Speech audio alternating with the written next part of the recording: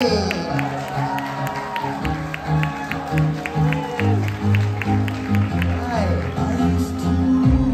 it going? Good. How's your Sunday? Nice. That's good. Yeah, a lot of times we're just really hungover on Sunday, but I'm not as much this year for a change. Water is good. Yeah, this is the first photo op, but didn't feel like I was going to pass out in the middle. So that's great. So I got that going for me 10 years in. Yeah, part of the reason is I spent the night here last night, so there wasn't as many people to drink with. So I went to sleep like a normal person. Thank you. Thank you. Thank you, I deserve that. Yeah. Did you like the concert last night? Good. Yeah, that was really fun. I had a blast. It was fun to sing with Jason again, and and a lot of people said that they haven't seen us play live in Europe, because we really haven't. And I haven't played with Jason like that in a really long time, so that was fun for me too. Hi. Hi, I thought you were going to banter for a bit more. I thought it was going to also, but then I saw you standing there, and I was like, I was here to put pressure on you, so that yeah, worked. It worked. Sweating. Yeah, good. Well, we all are, so that's fair. It's hot. You mentioned on, I think it was Friday, I want to say, Sure. about when someone asked about comedic versus like dramatic scripts. Oh, yes. And you're talking about enjoying putting like little bits and stuff into comedic scripts. I was wondering if you had like a favorite that comes to mind that you've like inserted into. Like all my work, or just Supernatural? Any, whatever comes to mind first. Yeah, so you're asking about like a lot of times well, I guess whether it's a drama or a comedy, I'll put my own little sort of spin on it.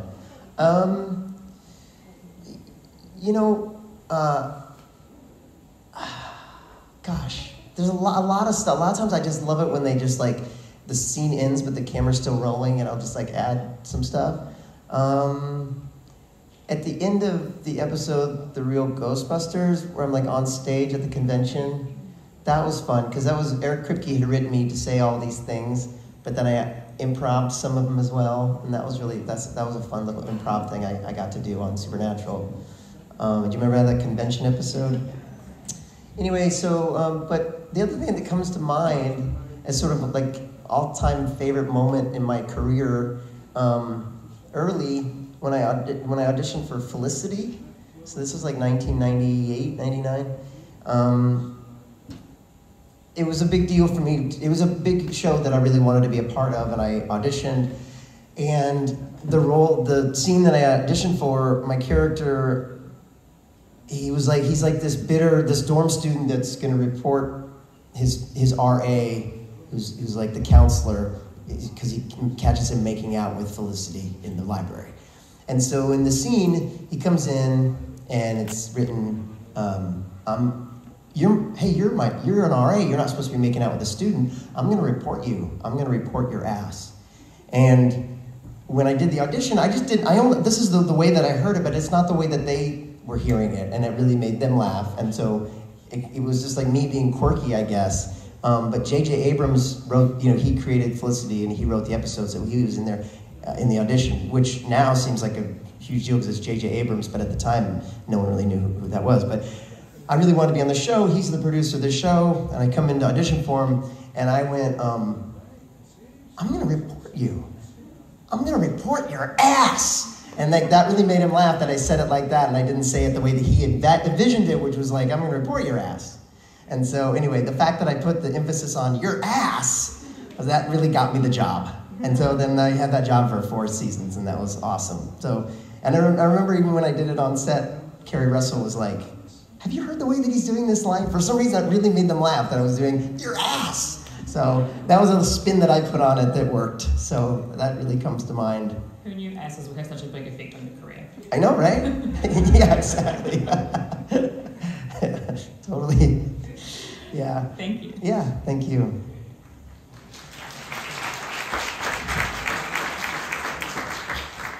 I guess like if I wrote like a like a biography or whatever. That was like an important turning point for me. And just learning how to put your own spin on something and make it yours.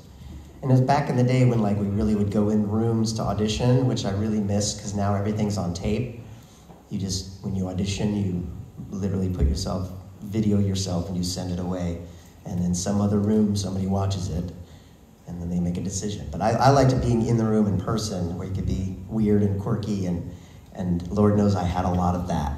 A lot of weird and quirky, and a lot of times weird and quirky got me the part. It's hard to be weird and quirky on a videotape because you're not like coming going, hi, I'm Rob, this is that, here's the scene. You just like action and you're doing it. So I almost feel like I'd get more parts if they just left the camera rolling and I'm like doing the quirky, awkward stuff before the scene starts. I should maybe do that more. Hi.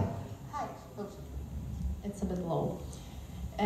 I wanted to ask you, yesterday or the day before, I don't remember well, you were talking about that someone said to you that they kind of hate you because of Chuck character. And I wanted to ask your opinion, like, if Chuck as a prophet and Chuck as a god were sitting there beside you, what would you say to them? Well, Chuck the prophet, the writer Chuck, I would say, hey, go outside and get some fresh air. He did that. Ultimately, yeah. But yeah, at the beginning, the season 4 Chuck, I'd be like, hey, take a breather, drink some water. Because he didn't get out much, and he wasn't good with people. And then God Chuck, I'd be like, hey, maybe stay in. You go out too much. just stay in. Yeah, and maybe I'd say to God Chuck, like, hey man, it's not worth it. Don't destroy this final world. Keep this one going, or else you're gonna lose your job. So yeah, that's what I'd say to him. So they get opposites. Prophet Chuck needs to go out more. God Chuck needs to stay in more. Ultimately, they were the same person, weren't they? And yeah, I still like to think that God Chuck is still writing the story that we saw, even though he's not God anymore, because Alex took it from me. Because Jack took it from me. I still like to think that he's still in control. That's still his story. He kinda can occupy the Metatron's spot, since Metatron is not like the scrap of God anymore. Right? Could be. That's right. Could be. Yeah. Yeah, I'd like to think in that very, like, a fan had this idea, and I thought it was a really good idea. Like when the whole show's over, and they're on the bridge waving, and that's pan out, end of season, end of series. But then it's like a book that closes, and it's God. It's Chuck going like, Nobody liked that. Hope you enjoyed it. I think they would love that. I think. Thank you. Anyway, yeah, you're welcome.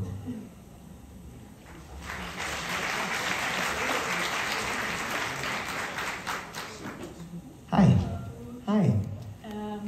I really love listening to your podcast with Rich, the Thank you. Supernatural Then and Now. Yeah. I haven't caught up all the way yet, but I was wondering if there's any episodes that you were super surprised by, and maybe is your favorite so far. I keep getting surprised by so many of the episodes because either they're like better than I imagined it would be, or different than I imagined it would be. Season 1 I really enjoyed, which I feel like when they're retelling Supernatural, they always go, well, first it was Monster of the Week, And in my mind, I guess that meant like that it wasn't as good. But it was very enjoyable. I really enjoyed season 1. And that season, standout episodes for me were the one with the preacher. Oh yeah, Faith. Faith. That was so It's good. good, right? And I kind of like Scarecrow. Something about Scarecrow that I liked. Because there's that scene where like Dean's up on the ladder in front of the Scarecrow. That was terrifying. Because that was like a real person.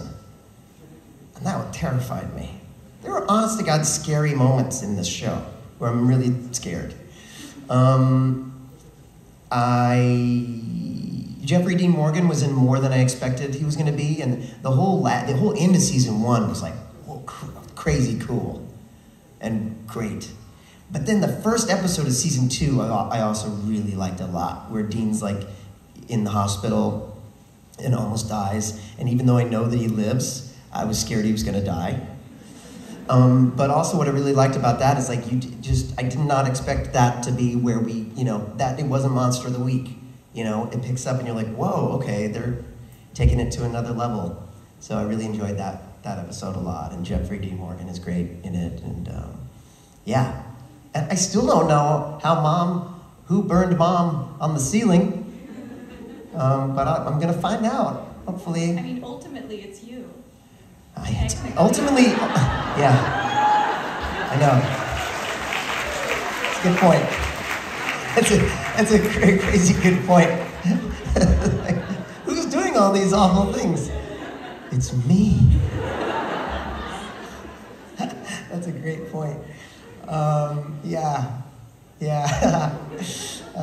But yeah, so yeah, the Yellow-Eyed Demon is a big part of this season. So yeah, I'm excited about that. Just because I really haven't seen him much. Yeah, just introduction of characters that are friends of mine. I've never seen Chad Lindbergh on the show. So when I first saw Ash, I was like, oh, wow, there's Chad. Yeah, and Gabe Tigerman, so great. So yeah, that's been fun too. Yeah, I'm going to use that in the podcast, what you just said. It's really funny. I'm Natalie. Okay, Natalie, you got it. Thanks, Natalie. Hi. Hi. So my question is, the empty is supposedly like a powerless zone, and so everyone said that Death doesn't have a power there, and Chuck doesn't have power there, but then Jack brought back Castiel and your character too, a couple of times. So what do you think? How does this work? What's the hierarchy? So you're saying Chuck doesn't have power there? Some of the characters I don't remember. It's Right. 15th season, sorry. What season was that? Some of it in 15th season or 14th Right. season, I don't remember. I mean, I think Chuck always had power until that very, very last moment when Jack took it back from him. Yeah. But yeah, I don't know. What do you think? I don't know, so I asked before I came to this convention on Twitter if everyone has a question, and someone mentioned that this is something that we still didn't figure out and haven't found a question, so I thought I'd ask you. No, it's great. You came to the right place. Except that you came to the wrong place, because I don't know, but we should ask one of the writers of the show, because I really don't know.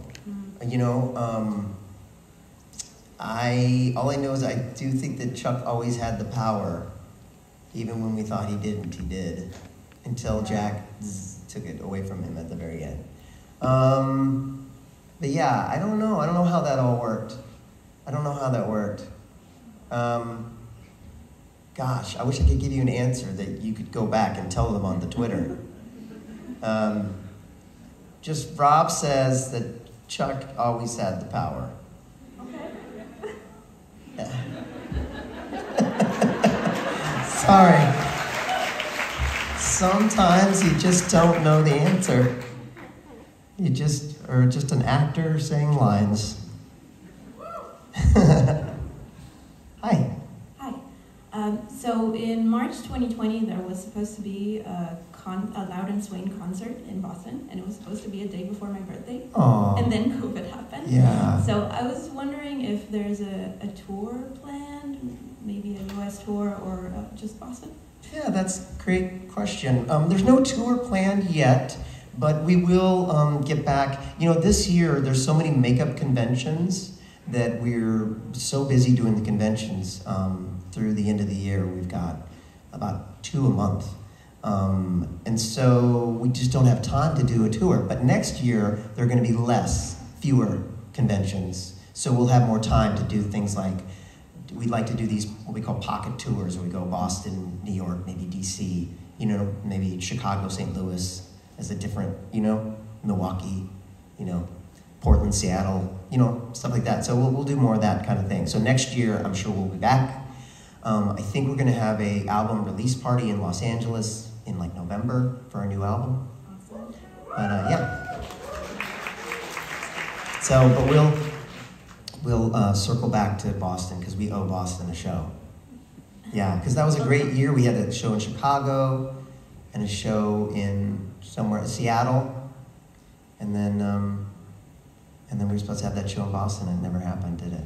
Well, if March 22nd is available. Okay. It'd be nice. Okay. I'm working on it. Thank you. Thank you. Yeah, we have a new album coming out in November. Very excited about it. Loud and Swain, new music that you've never heard before. So I'm excited to play those. I'm really excited about it. I'm more excited about it than I've been about our music in a while, just because it's so fresh and it was fun to write together again. And yeah, I've been listening to it in my car. Like, it's my favorite songs right now. Hi. Hi, Rob. On stage, as you say, you're quirky, I think a little bit bashful at times as well, but when you're playing and singing, it's like a switch flips. What happens at that? What makes that happen? Yeah, that's a good question. I find, I guess, this place where, within the music that I've written, where I just feel safe, and it's almost like, it's the same kind of switch when I'm acting, you know, and it's almost like someone gives you the keys and they say, hey, it's okay, you know, you're safe here, you can do this. You can be an asshole, because that's these parts that I play that I would never say or do these things to anybody, but someone's going, it's okay, you know, and so you can try that out within the realms of that scene. You're safe to be free, and you have to open yourself up to it as an actor in those moments. And on stage, it's weird, because these are very personal songs that I've written. Sometimes they mean a lot to me, and something happens in the song where I feel safe within the music and with the guitar and with the microphone and with, you know, obviously something is that we've developed a relationship in terms of like the supernatural world and being able to play for you, and we all, this is a very safe room. So I just feel safe to be myself, and to try that out, you know, and yeah, I feel safety to be completely vulnerable in that moment, and you know, and it's cathartic. So yeah, so I guess just it does. You're right. Just a switch flips, and I can really lose myself in it, and yeah, I can't honestly, I can't totally explain it other than it feels okay to do, and it's therapy for me, you know. It's like screaming into your pillow, or taking a run or something. You're getting this anxiety out within the music, and it's beautiful. Okay. Thank you. Oh no, something's happening. Someone's here. It's Jason Byrne. Hey guys.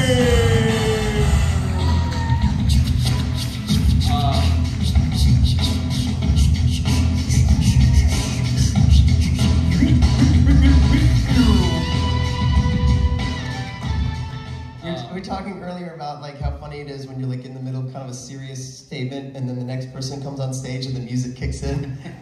I Was was that- just did at that that just moment. I was happen? like, something happens when I'm singing these songs, and it's just incredibly personal. Like, I was told to deliver that to you. okay, this is my first drink of the day. It's just apple juice. Oh, so it is not. That's lovely. Hi. Hi, Jason. How are you? Good. How are you? Good. We were talking. Me and my friends here were talking about how great it was that we got to play together last night. It's been a while. It has been too long. I know. As much as we've kind of played, you know, the band Near each other. Near each other, Yeah. right? We haven't really done more than just Hallelujah. We haven't done anything else. Yeah. It's we should do that more. We should do that. Yeah. And I don't come on Friday anymore to the conventions, so we used to sing together at Friday. That's right. And we don't do that anymore. We don't. That's it. We should just, move in together, get a place, start a band. Let's make it serious. Let's do it. I should have answered with this question that you just had over here. Alcohol also helps. And I'm not saying that you should try that. I'm not condoning that, but it does help.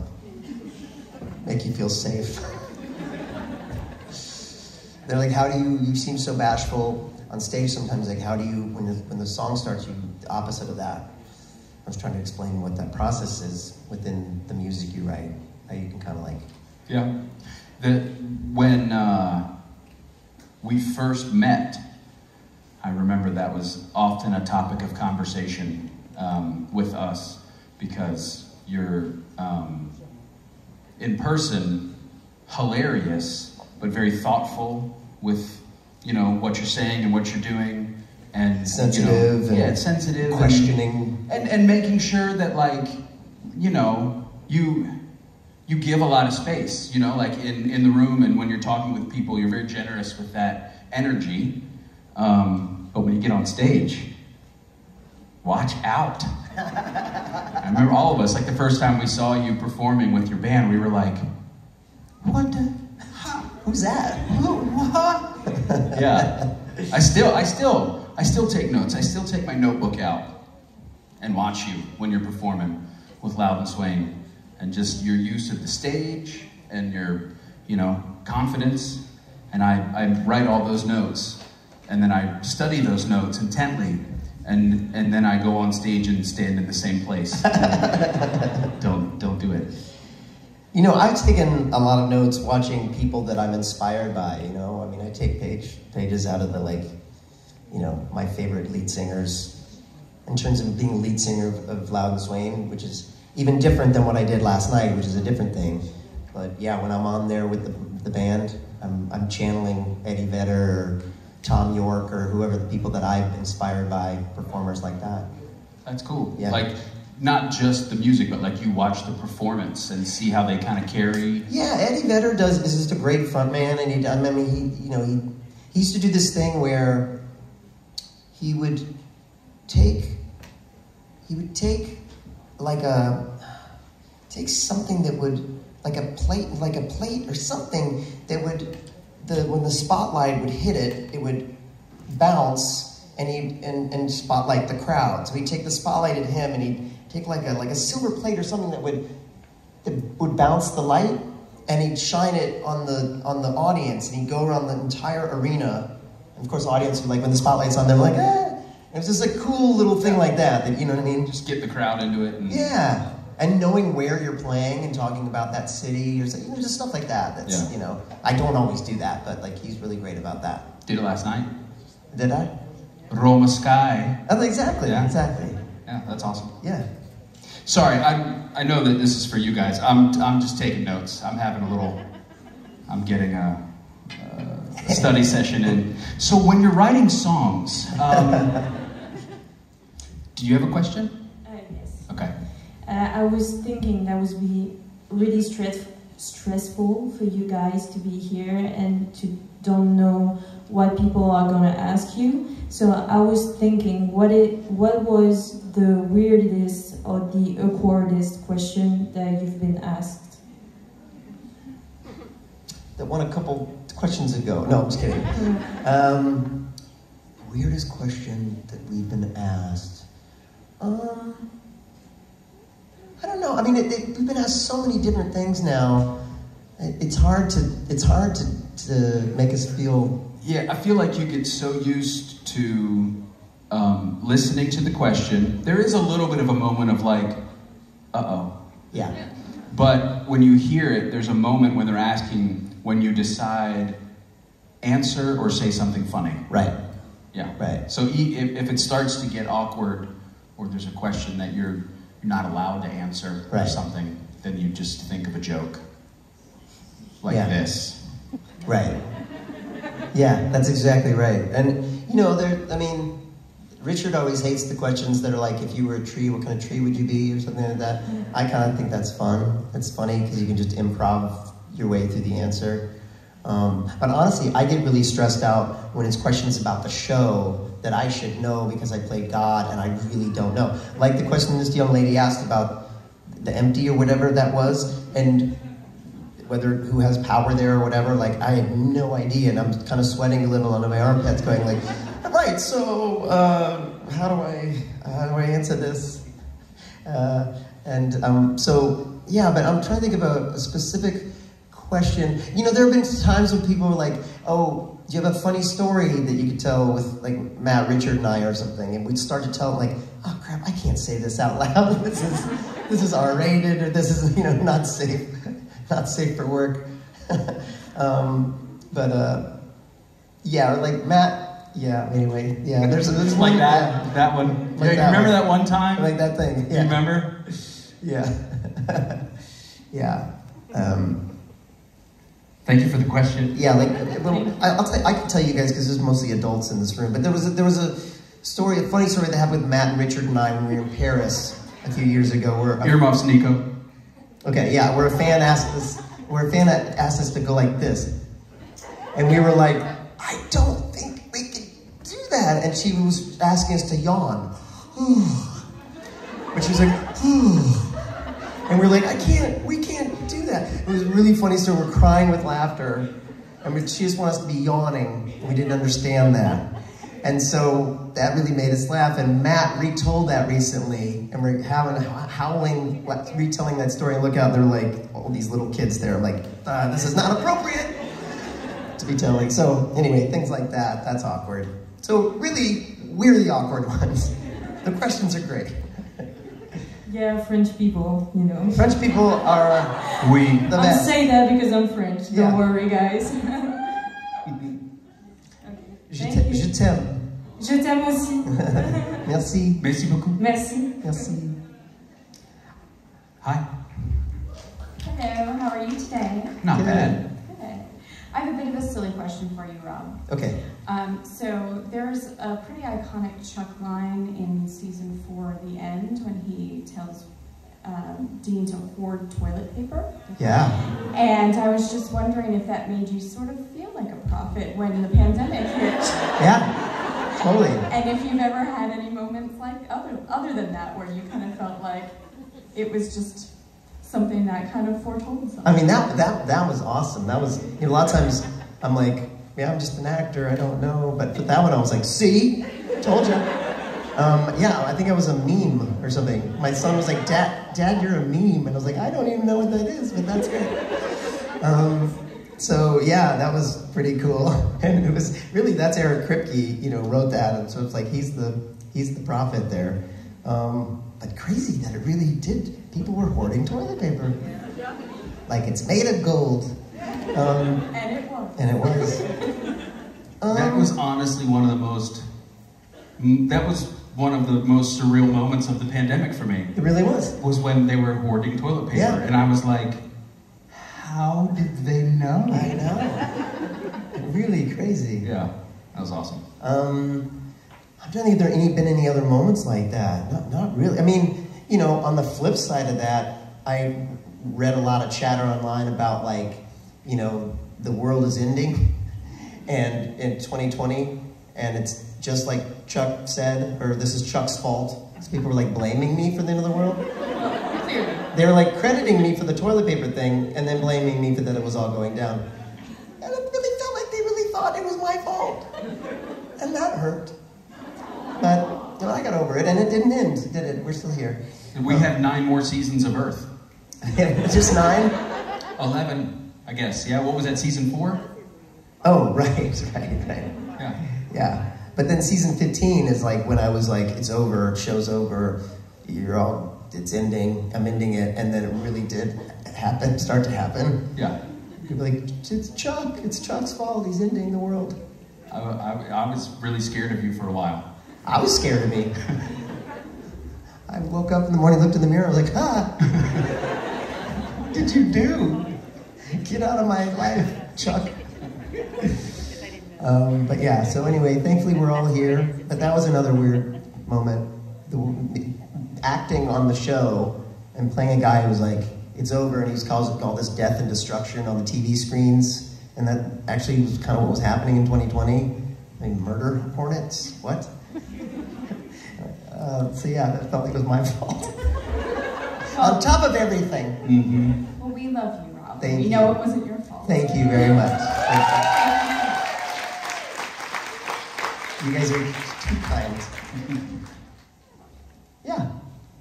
Hi, my question is for Rob. In the past days, at some point you mentioned that you're a very huge fan of Pearl Jam, and I heard you yesterday at the concert, and I heard some parts or some hints of Pearl Jam in your performance. So my question for you is, did Pearl Jam did you take inspiration from them for your songwriting or your performance?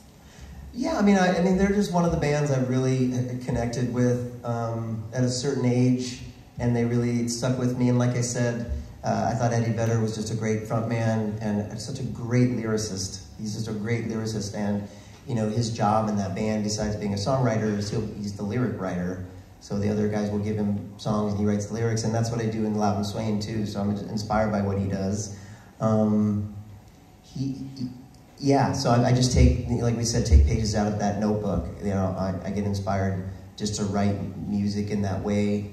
I think my songs may be a little more personal. I mean, he's got some really personal songs, but he's also a great storyteller. So he'll tell stories about other people. It not necessarily true. All of mine kind of, even if I'm talking about somebody else, most of my songs are ultimately just about me. But even if I call myself something else, or you know, doing something that's a metaphor for something I'm going through.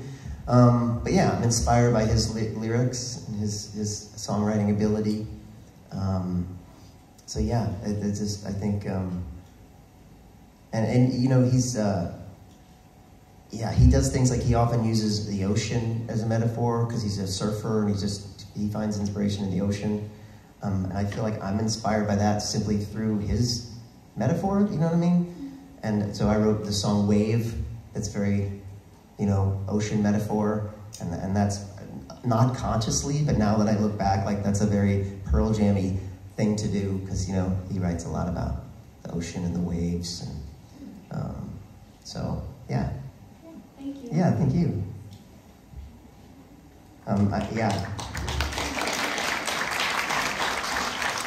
Yeah. I always liken that, like, Pearl Jam is my supernatural. Like, I'm a fan club member of Pearl Jam, and I'm a card-carrying member, and I get a free t-shirt every year because I'm a member. Yeah, for sure. Well, you have to pay for it. I mean, Worth it. You pay to be a member. How, on your card of the Eddie Vedder fan club membership. Yeah, it's Pearl Jam. Pearl Jam. It's called the 10 Club. The 10 Club. Yeah. It says member since 1993. Well done, sir. Yeah. That's awesome. I've got a really low number, and where that comes in handy is when they're in concert and I buy tickets. I buy the fan club tickets, and I have some of the first choices of seats because I'm such a long-standing member. Like the people in the front row. Exactly. Yeah. Yeah. Hi. Hi. I was wondering, as you're both musicians, if there's anyone you would like, any other musician you would like to sing with, like any famous one or some specific thing you would like to do? I mean, I have like the answer that I would say, but like if it ever came to fruition, I think I'd like clam up. I'd be too nervous, you know what I mean? Good. I mean, there's a bunch, but like honestly, I'm really drawn to people at the moment who emote in a way through their lyrics where you listen to them and it just puts you in a place. So as far as like singing or performance, I'd love to sing with this person, but to sit down and write a song and to see their process and see how they do it, someone like Jason Isbell, who, you know, you hear his songs, you hear his lyrics, and it's just, you're like, how do you paint that picture with 2 lines or 1 line, you know? It's very inspiring. So I'd say probably that. Yeah. Yeah, I love that too, like to go through the process with them. What was I watching the other day that was something, and I'm trying to think now, but yeah, if I could go through like the Radiohead recording process, that would be fascinating. Although sometimes, you know, with some people, you almost don't want to see it because you don't want to see behind the curtain. You just want to enjoy the art and not. I mean, my nightmare scenario is that someone I really love is not a nice person. You know what I mean? You hate it when you find that out. But Eddie Vedder, I mean, like honestly, I have a recurring dream that I'm allowed on stage and we play together. It's crazy, and my dreams are not. I have very like real dreams. It's not like, what did that mean? You know, I'll dream that like Jason and I played music together. Like, it's like, oh, because we just did. Anyway, so I have this recurring dream that I might get to play with Eddie Vedder, but it's real. It's really happening. I have no doubt that will happen. I hope so. Maybe it's another prophecy. Yeah, maybe it is. Toilet paper, Eddie Vedder. Yeah, I met Eddie Vedder a couple of times, but the most recent time I clammed up like an idiot. I really clammed up like a dum-dum. Can you walk us through that, just out of curiosity? Well, I mean, I've told this story before, but the first time I met him was at Lollapalooza '92, and the rumor was that he was going to be walking around, because they played at like 2 in the afternoon. They were not as popular. They had 1 album out. They weren't as popular as like, you know, Red Hot Chili Peppers, who were the headliners. So they played at like 2, and afterwards Eddie would sort of walk around at the merch tent, and we heard that, so we were wandering around the merch tent looking for Eddie, and sure enough we saw him. This was pre-cell phone, so we had a camera that you'd have to take to Rite Aid and get developed, like that kind of thing. So we're like, Eddie, can we take your picture? And he's like, nah, I don't really do pictures, but he's like, I'll remember your faces. And he goes like that, and I was like, wow. So at every show I've seen them maybe 40 times, and at every show I'm like, he sees me. So then my friend knew the artist Ben Harper, and Ben Harper was opening up for Eddie when Eddie was playing at a solo tour, and he came through LA, and my friend was like, hey, do you want to go? Ben Harper's we'll hang out.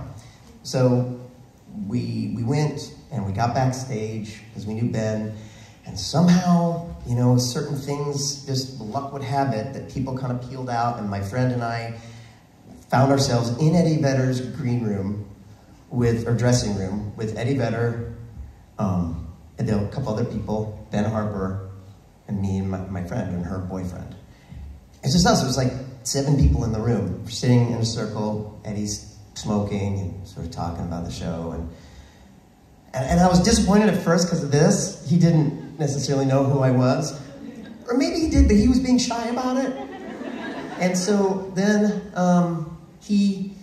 I had like 2 moments to really connect with him, and the one was like, it's so embarrassing. He played this song, it's called Arc, it's off a Pearl Jam album. He played it, and I asked him about it, but I was like, say, so, you know, what was that song? And I knew what song it was. But he was like, oh, it's a song called Arc, it's off Pearl Jam, you know, blah, blah, blah, blah, blah. And I felt dumb. I was like, God, that was a dumb question. I shouldn't have asked. I know what song that is, but I asked what the song was. And then so I was like, okay, my next moment was, it was me and a woman here, and then Eddie talking to somebody else, and Eddie's smoking, and he had a pack of cigarettes next to him, and this was 15 years ago, I don't know, 12 years ago. I don't touch cigarettes anymore, but there was a moment where, like, sometimes if I was out, I'd smoke a cigarette. So I was like, hey, can you ask Eddie if I could have a smoke? And she's like, why don't you ask him yourself? And I was like, I'm shy. And so Eddie, where Jason is, talking to somebody else, just was like this with the cigarettes. Because he heard me. And that was it. He didn't even look at me, but he was like a fucking cool dude. He was just like, yeah, cigarettes. And I was like, oh my God, he heard my voice. And then they were like, oh, we gotta go. And Eddie left on his tour bus, and that was my moment. Do you still have the cigarette? Did you smoke the cigarette, or did you keep it forever? I did, because then I had to. I choked my way through the cigarette, but I should have kept it. It's funny, Vedder is so unique in that way, because his fan club has members of it that have their own fan clubs. You know what I mean? Like a lot of actors and musicians and people of note are huge Eddie Vedder fans, totally. You know? Yeah. Have you ever met Patrick Warburton? He's a fan, yeah. No, I never have. I mean, I'd be curious where his fan club member, it's probably similar to yours. And Jared Padalecki. And Jared, yep. Huge fan, and also has a story about meeting Eddie, and it involves a cigarette, and he acted like an idiot. Like Jared had acted like an idiot, because he was like, yeah, because he's just like, to certain people, he's like the ultimate rock star. Yeah. You know what I mean? Yeah, like, you hear the stories of like a room full of Hollywood celebs, and like Madonna walks in, or Cher, you know, and everyone's like, yeah, you know, or like Paul McCartney. I mean, people flip out. And the thing about Eddie Vedder is, because I know this from reading articles about him and stuff, is he was so incredibly inspired by Pete Townsend and, you know, that kind of classic rock, and Neil Young. And so he's channeling those guys, you know, and he's been able to meet and work with those people. But what he's doing is really just channeling those other people that came before him. And they were channeling people before them. So that's what's kind of cool about music, you know. It's okay to do that. You're not stealing, you're just inspired. So. Unless it's Tom Petty. What's that? Unless it's Tom Petty. And then what? Then you get sued. Oh. Too much? Too soon? Hi. Hello. Hi. I have a question for the both of you. Have you guys ever really listened to music from different countries with different languages? And if you did, what language or song stuck with you the most?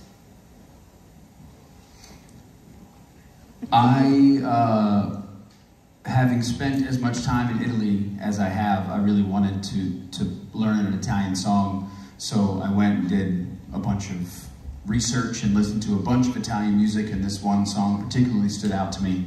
And so that was Bella Ciao. And I've always enjoyed playing that song. I would say singing that song, but really I'm playing it because the crowd sings it, and it's amazing. But yeah, that would probably my biggest. Sung it together. Yeah. That would be the song that I think of from that question. I really like Sigur Rós a lot. They're Icelandic, and they sing a lot in their native language because you don't know what they're saying. I don't know what they're saying, but I love their music, and it feels like I'm in Iceland because I've never been and I love to go. So I really like them a lot. My kids like the K-pop bands from Korea. I really like all those. BTS, yeah. Blackpink. There you go. No doubt. All them.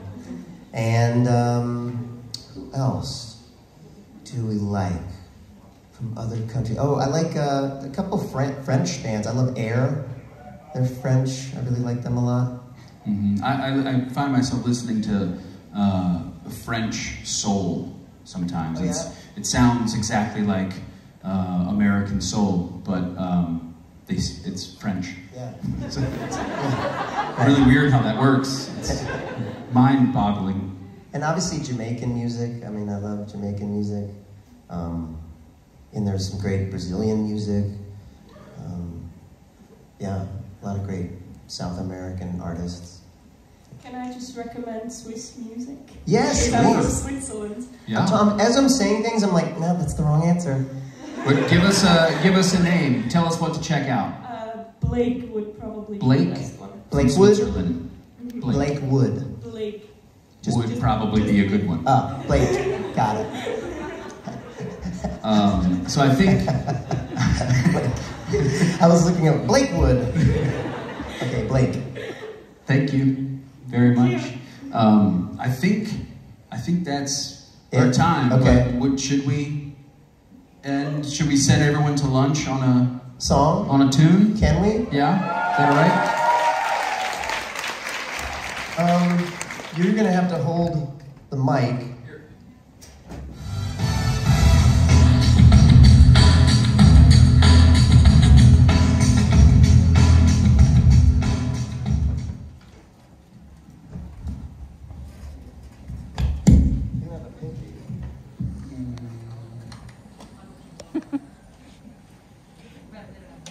I only have a pretend one.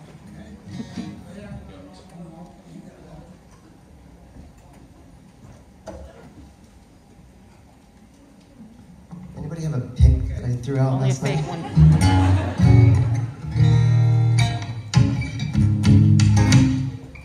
I'm gonna take my bracelets off. Are you gonna remember lyrics? We'll see.